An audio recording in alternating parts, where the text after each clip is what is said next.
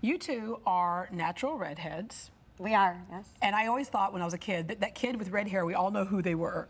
Yeah, absolutely. I mean, we started howtobearedhead.com because we thought we want to feel like we are part of the community, because when we were growing up, there was nothing for us. Yeah, you said you were of Italian heritage. You were the only redheads. Only redheads in our whole grade. Yeah. So it was definitely something, it was a learning experience growing up in, you know, you're recess and you're the only redhead. Yeah. Well, it's interesting because when your hair is such like the star of the show sometimes, you got to figure out what complements it and what might take away from it. So reason why you did this book. And I want to point out too, if they're looking like a lot alike right here, I thought they were twins. You're not twins, right? No, we're 2 years apart. All right, but everyone thinks we are. Yeah, but you clarified it in the back of your book by saying we are not twins. Yeah. Yes. Okay, but they both have red hair. All right, let's step over here and take a look at a couple of our models that you have here to illustrate what you explain in the book, just advice on makeup and colors and clothing and the whole bit. Let's start with her, for example, which, by the way, they're both wearing really pretty colors for redheads, and that is a myth that redheads can't wear bright color. And it is so true. A lot of redheads are scared of bright colors like this, but especially with the summertime, it looks great on them. So we always say, kind of go with your makeup, maybe go bold on the lip or your eyebrow, because the color is already so bright as well as your hair. Yeah, all right, so let's take a look at her lip, for example. What would you do there? Yeah, so what we're doing is a lot of redheads think that they can't wear a red lip with wearing pink, but actually that's false. So we always like to make a note that start with the face full of sunscreen, which is really important. A lot of times redheads are fair skinned, right? Correct, yes. So what we're gonna do is, this is a lip balm, and it's so great because it goes on really easy. You don't need a lip liner, it won't smudge. And you're just gonna glide it on, and it almost feels like a lip balm.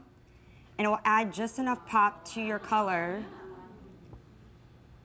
just enough to your lips to enhance your red in your hair, as well as your beautiful bright dress. Yeah. And do you also go in your book about, like, because there's different colors of red, like more on the auburn side, more on the orange side, and some people have like ruby red hair. So do you go into your book just kind of different levels of? So we start the book with the different shades of red hair. And at the end, we do a fashion section, and we also do makeup throughout, and makeup based on your shade of red hair.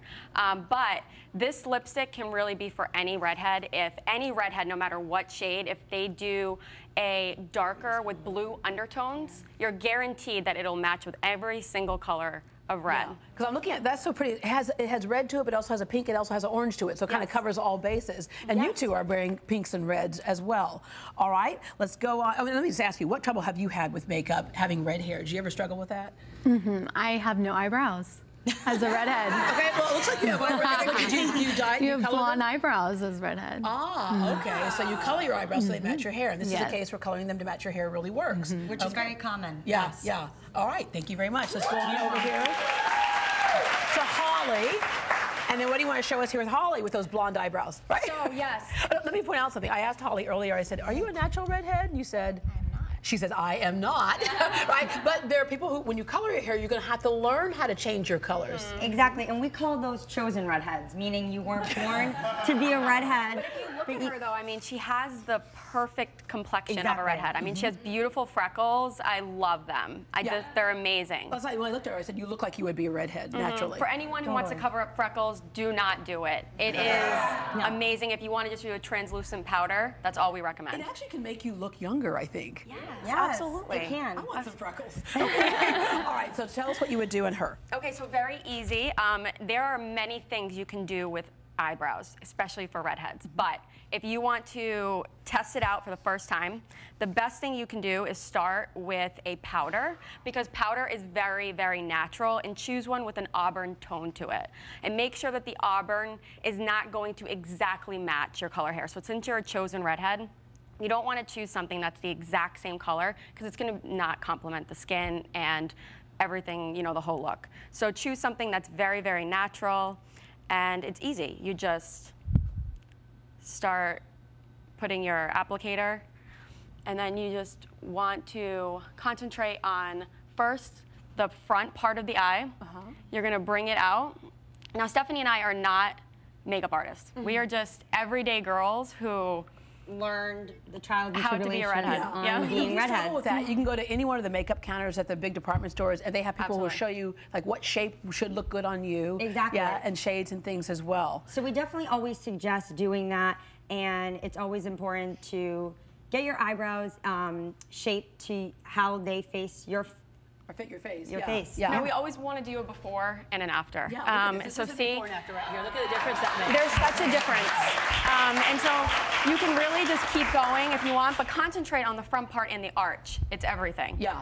It's And everything. then beauty with eyebrow products nowadays is there's eyebrow gels, which Stains secure even, yeah. stains, eyebrow pencils. We're using a powder in particular. So do whatever you feel is right and however your hand feels really natural when you're applying it. Yeah, yeah. And when doing the powder like that, it's nice. It looks really natural. It That does. nice little fluffy brows in right now. Yes. All right, ladies, come back over here because I have a question I need to ask you. Okay, so we've talked about clothing colors. Okay. We've talked about makeup colors. I was wondering about like accessories and jewelry and stuff like that. Yeah, I mean, your jewelry is beautiful. Thank you Such very a much. beautiful redhead-friendly Yeah. color we call your necklace. But I think one like piece of jewelry in particular, or one thing that could go with every hair color, is diamonds. yeah. You think? Yeah, I agree. And speaking of diamonds, everyone, speaking of diamonds.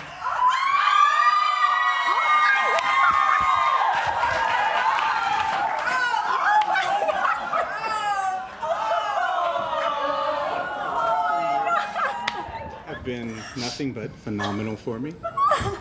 And you've shown me the utmost in support and love. And we've made some amazing memories together. And I am ready to give you the life, the perfect life that you've always wanted. So, yoink, Holly Jo Hudson, would you be my wife?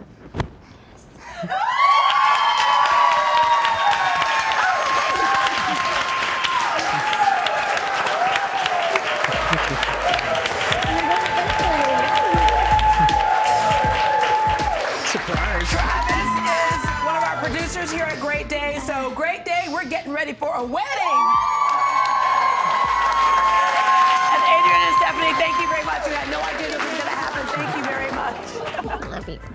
We're going to Italy.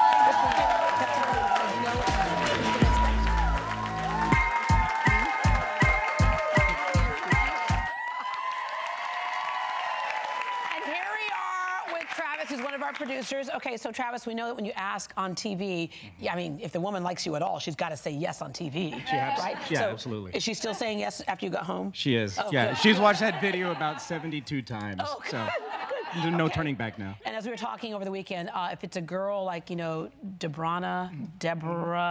And if it's a boy, we're gonna say Debo. Debo's good. This is good. This is good. All right. Well, anyway, congratulations. Thank you. All right. So Travis is off to market.